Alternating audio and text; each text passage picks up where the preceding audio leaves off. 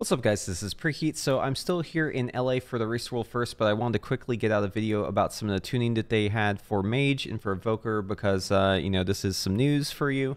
Of course, these changes are now live, so if you're watching this video, just know that everything I'm talking about is actually in the game right now. And I know I'm a couple days late on this, but obviously I've been pretty busy, casting the Race World First. So let's just go ahead and jump right into it. Okay, so first off, I'm going to start with Mage News. So Mage News is pretty simple to talk about. They just buffed everything across the board. So Fire has significant buffs to Pyroblast, to Ignite, to Fire Blast, Fireball, Scorch. This is all pretty big. Obviously, the Ignite buff isn't as big, right? Just a 5% buff there. But the Pyroblast damage and Fireballs, everything here is like single target, right, for the most part. But it does cause Ignite, which then can spread around. And I think with these buffs, Fire is definitely looking very good. Obviously, it's not going to be like Arcane tier good, right? Just because the tier is just really good for Arcane. You've got really good damage amps. Arcane can also pair really well with like Blessing of the Summer, PI, other stuff like that. Fire can too, to a certain extent, but nothing quite touches Arcane Burst. So I don't think this is going to make Arcane like not the meta. Arcane is still just very, very strong, right? But it does mean that Fire has a fighting chance, and I've seen some really good logs of Fire Mages doing a ton of damage.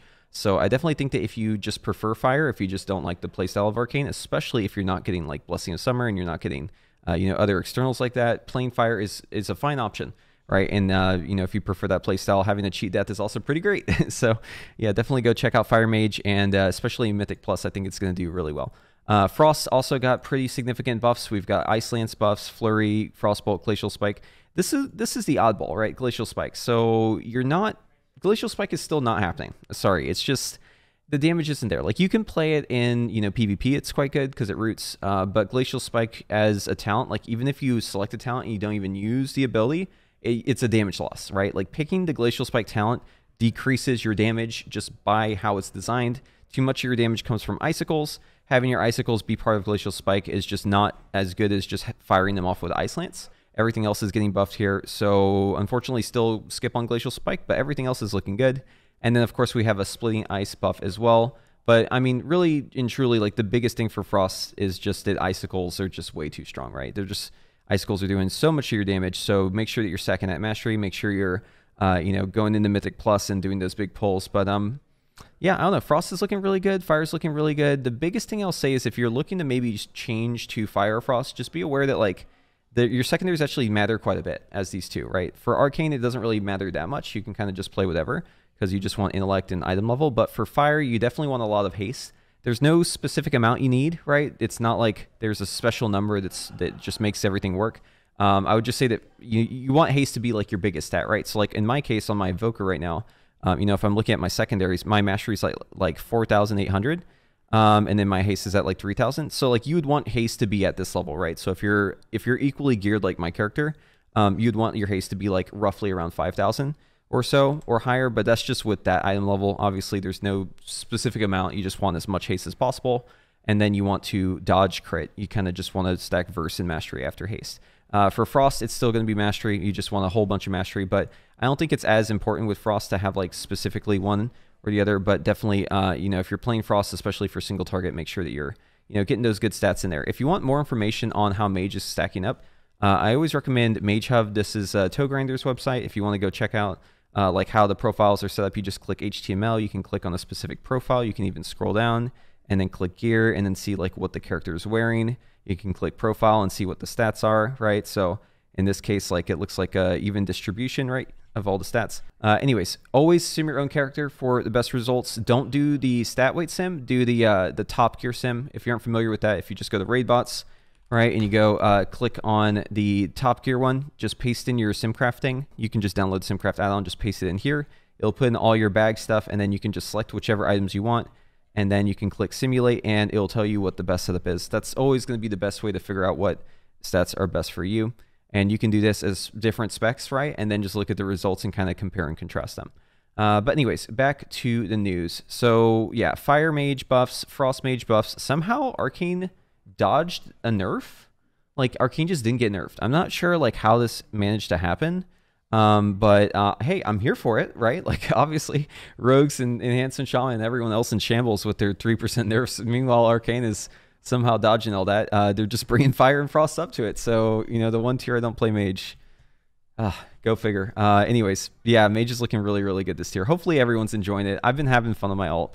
But yeah, so Fire is viable, Frost is viable. Definitely go check out all the specs. But if you really are doing like that cutting edge stuff and you have the externals available, Arcane is still going to be king. Okay, moving on. So we have Evoker stuff. So Evoker got one buff. It had, here this, disintegrate damage increased by 15%.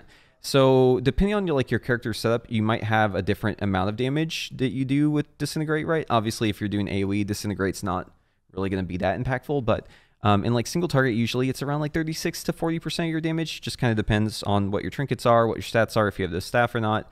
That's those sort of things. But yeah, this is a pretty significant buff. It's usually around like 5 to 6% increase, somewhere in that range. It's mostly just for single target. This does not affect Scintillation, right? So it's not Eternity Surge damage. This is just Disintegrate. But it's still a meaningful buff, and yeah, still loving it. I'm still over here like, why haven't they fixed the Eternity Surge and the Disintegrate bugs? Like, why haven't they fixed those? It kind of blows my mind that those two bugs are still in the game, because they've been in here all of beta, right? Of course, what I'm referring to is like whenever you Eternity Surge and you press it, and like this one went off, but like sometimes if you do that, it just doesn't go off for some reason, which is really frustrating. I still have this bug happen all the time. Like, it happens literally every raid. I have Eternity Surge bugging out or Fire Breath bugging out, where you empower it and it just doesn't go off for some reason. Or, you know, you press Disintegrate and it just doesn't go off as well, because it's like on cooldown for some weird reason, even though you have the essence for it. I really hope they look into some of these Evoker bugs, because it is getting a bit tired to still have these bugs in the game. But there are some things that they're looking at. If we scroll up here to the very top, or maybe it's not on this page, but there was, here this. Fix an issue where Pyre would occasionally not cast despite having enough essence. Do this for Disintegrate. I never noticed when Pyre is bugged like this, but I notice it all the time when Disintegrate is bugged like this. So what the heck? Like, I feel like they did the wrong spell here. I mean, I've had it happen with Pyre. Like, it's pretty rare, but it does happen. But come on, Disintegrate. Disintegrate's still in the fix. Please, Blizzard, if you're watching this video, please fix Disintegrate. Please fix Eternity Surge. Please fix Fire Breath. These Evoker bugs are driving me crazy, and everyone else who's playing Evoker is being driven crazy as well. But yeah, overall though, obviously very happy with these changes, especially the Mage stuff. You know, love to see Fire and Frost, you know, doing well. And I'm sure a lot of mages are going to be very excited to play Fire in the coming weeks. And of course, you know, Evoker buffs, love to see it. Maybe give us a little bit more later down the line, right? Maybe a little bit more as well. But you know, I'm pretty happy with it, and I can't really complain too much. So yeah, keep up the great work and just fix the bugs. That's all I ask. Just, you know, the Eternity Surge bug is especially the one that's driving me crazy. But anyways, thank you all for watching. If you like this video, be sure to give it a like. If you want to see more of my content, be sure to subscribe, and I'll see you in the next one.